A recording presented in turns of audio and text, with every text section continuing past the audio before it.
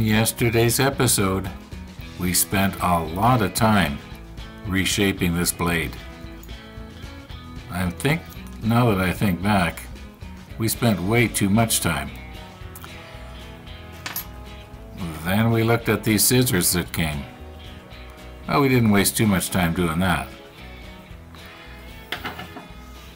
Now, let's see if we can get this little decal right here on this spot that we had put the Tamiya clear on the other day.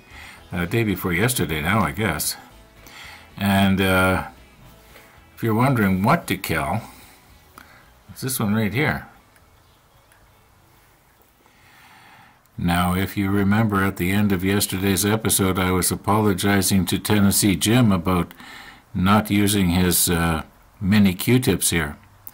Normally what you could use is just an ordinary Q-tip or cotton bud to slide your decal. Like on a decal this large, it would work really well. But a decal this small, it just, you wouldn't be able to see it. And your decal is going to end up sticking to it.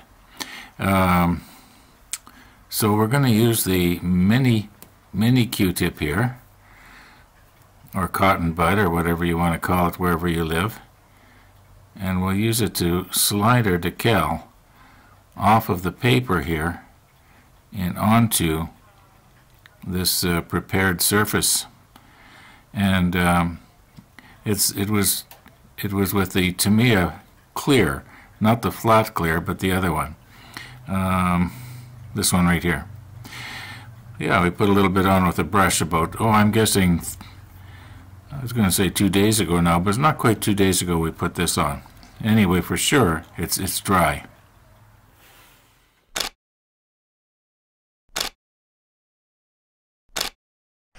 I took this shot for a reason, and the reason is this. You've often heard me say I am seeing it incredibly sharp and in stereo.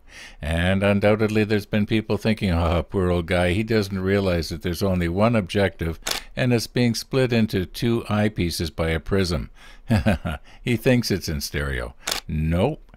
There's really two low-power microscopes converging on that piece. And I am seeing it so clear.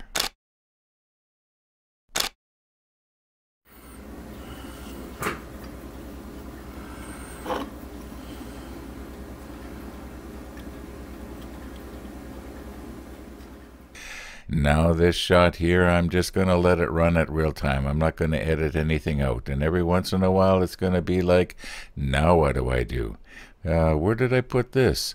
When I take the cap off this micro set for the first time, is there going to be another seal on there that I'm going to have to take off? And I actually was thinking that. That was the first time I'd taken that cap off. Yes, sirree, as the old saying goes. When I say these videos are unscripted, boy, are they ever unscripted. You're seeing it as it happens. Now, this is the very first time that I'm actually using microset, not Solvaset. Solvaset I've used before. I'm familiar with that.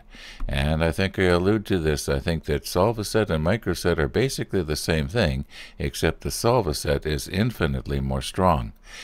Now, I should have been moving faster here. I allowed the microset to sort of dry. I don't think that was a good idea. I think with it, when you put your decal down on the surface, the microset is supposed to be still a little bit liquidy and the decal can float around on it. Now, as you're going to see, it does work out in the end. Now, I have said this before in this series, and I'm going to say it again. This is not a tutorial on how to build a plastic model. And this is not a tutorial on how to put on decals. If the instructions that come with the product tell you to do something different to what you see me doing, well, for goodness sakes, do it the way the manufacturer suggests. They undoubtedly have spent a lot of time testing it before they actually put it on the market.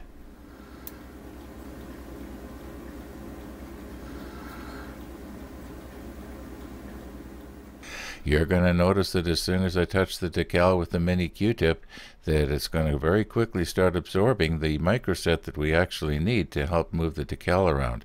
Might have been a good idea to have dipped the mini Q-tip into the microset before I actually did this, and that way the microset that was on the surface wouldn't be sucked up into the Q-tip. Now the idea is I want to get it right up against to where you'll notice that there's sort of a little ridge right along the edge there. I want to have the black. When it comes to sharpness and clarity, I think my videos probably approach professional quality, and occasionally I'll speak in tones of authority, and it might sort of mislead people to think that I know what I'm doing. I'm just having a good time here. You're just watching what happened to me today. As I've said before, the good, the bad, and the ugly. Try to remember all of them. Okay, now let's try and wick a little bit of the microset off of there using my brush.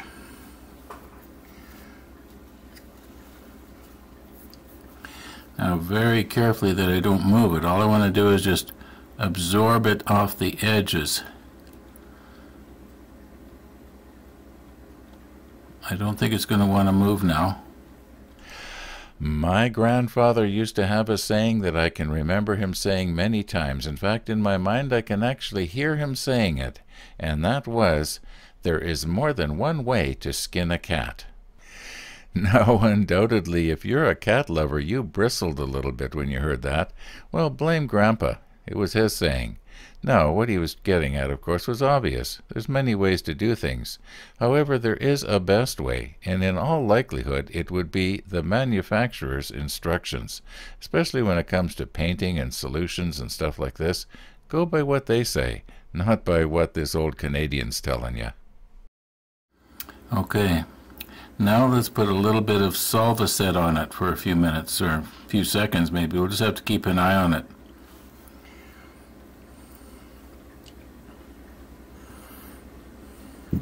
Now the Solvaset is much stronger.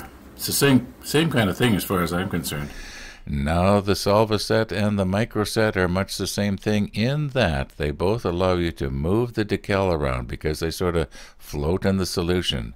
However, the Solvaset is so strong, I have found that it will eventually dissolve the decal to the point that all you have left is sort of like jelly or goo, and you're screwed.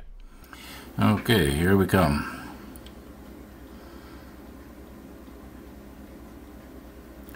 Now that may have been too much. Let's try and wick some of that away with a big brush. Now the question begs, why use the Solvaset?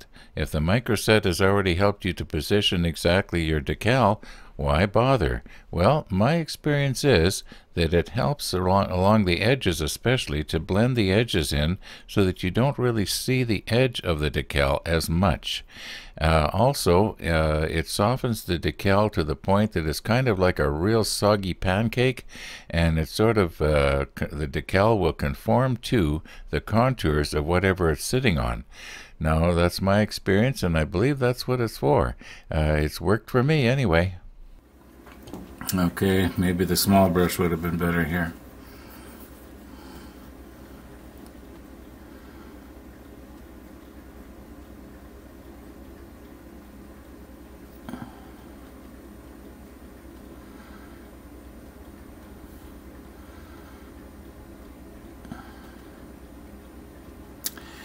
I'd like to have that where the edge is, I'd like to have it just sort of go right down, and I don't know if I dare try to put any more Solvaset on there or not. Excuse me.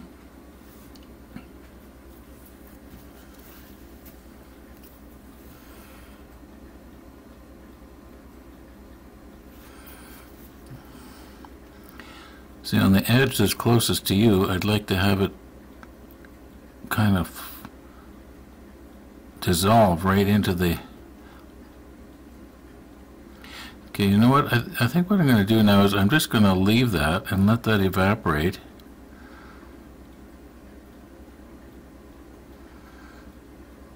And then we'll do the time-lapse thing here and let it dry. Let's see if I can get some of this wicked in that's down in the little trough there. You notice how I can see it because I'm looking straight down on it. And just on the edge there, wick some of that away. Okay, now let's just let that sit for a while. We'll let it dry. I might use the blower on it a bit, just very, very gently. So anyway, here comes the time-lapse thing. Now I should explain about the heat gun here. I would not do this with the heat gun if on the real model. I would let the Solvaset just slowly evaporate, and it does. It completely evaporates, and it doesn't seem to leave any residue on the plastic, at least not much. Must leave something, though. Well, though, maybe not. Maybe it's sort of like the Tamiya Extra Thin, that when it evaporates, it's sort of all gone, leaves hardly any residue, and definitely nothing behind. Now I'm pretty sure that is dry. We'll give it another few minutes, and then we'll put the Tamiya flat on it and see if we can, hide that gloss paint that was on there, that gloss clear. Yeah, I think it's pretty good. Yesterday, when the postman came and delivered our little package, you can see him scan it. Now, if you look at the top of the screen, I know it's a little bit hard to read, but the security system is saying 10:15. Now, later on, I got a little bit curious, and I thought, I wonder what time it did go out for delivery. 9:05. And then it says delivered, 10:15. I guess if they're right about the 10:15, right to the minute, they're probably right about the 9:05 as well. Now, I'm finding this a little bit interesting. Yeah. Well, I could have talked about the rabbits, I guess. About 18 hours has passed here now. And I was just checking my comments, and one of the viewers said to me something to the effect of, check the position of your crane as compared to Stefan's drawings. And I'm just wondering if maybe I've had it plugged into the wrong place here. I'll find it and we'll take a look. Normally I open it up and it falls open to the right page, but not this time. Okay, superstructure funnel area. It's kind of the funnel area. Oh, maybe we'll find a picture that depicts the entire ship here. Okay, here we are, looking straight down. Okay, this is where I was plugging it in. No, I was doing it right. So to that viewer, I guess I misunderstood you. I don't know what you meant when you were saying check the position of the crane, because you can see the base of the crane right here, and that's where I was plugging it in. Anyway, all right. Maybe you meant something else. And in the meantime, let's just put a little coat of flat on top of the decal we put on. I am looking quite clearly at my decal right now, and I am not happy with the way the Solvaset has dissolved the edges of the decal now that it's all dried out. And if I look at the one that I put on months ago, when I used only Solvaset and I did not treat the surface of the paint with the Tamiya clear, the edges of the decal blend in with the paint much better. So I'm going to go ahead and I'm just going to put some Solvaset on there and just sort of redo it, see if I can get it to sort of blend in. The way I just did it, here a little while ago is the first time I've ever done it exactly like this. I've never bothered with a microset before. I've never used the Tamiya clear before. I've always just put it right on the paint. But to me, there's much more. It's much more definitive. Well, I'll stick the macro lens on and I'll bring you over and I'll show you what I'm talking about. Okay, once again I'm kind of thinking out loud here, and this is the one that I did without using the Tamiya clear coat first. Yeah, I just put it right on the paint there, if you remember. And if you notice, the edges seem to feather out and blend in. Yes, you can see where it is, but if you look over here on this one, well, yeah, it's trimmed down really, really nice, except that it seems to me that the edge of the decal is much more defined here than it is here. Maybe what I'll do is I'll slip the super macro on, and we'll just resaturate this, and just leave it for a while, and we'll do the time lapse thing. Gonna do my best here. Okay, we're viewing it at a bit of an angle here, so the top and the bottom might be a little bit fuzzy, but the center and the sides should be sharp. Now we'll just saturate this.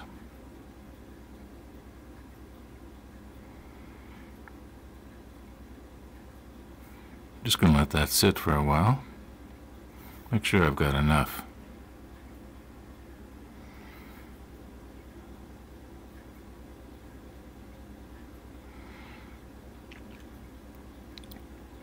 Okay, we'll start the time lapse now.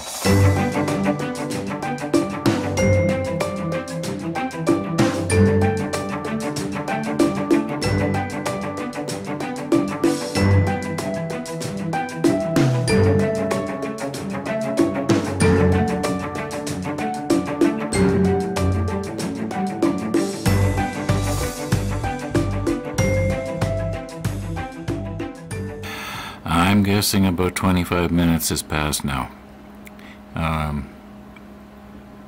We'll check, do a before and after of this edge right here. I think that's the one that really shows up. Is it going to look a little bit more rounded over? I know that you're going to be able to see something there, but maybe I'll slide it over to the other one.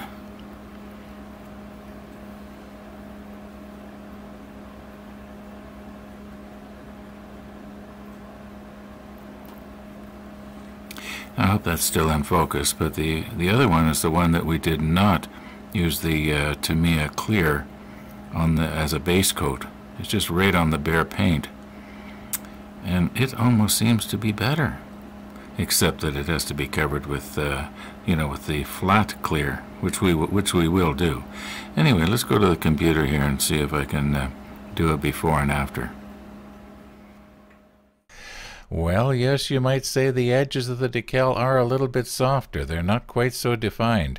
On the other hand, the Solvaset was on there so long that it was actually starting to dissolve the decal, and the decal was starting to sort of flow away, you might say. Yeah, then eventually the Solvaset evaporated out and just left it where it was.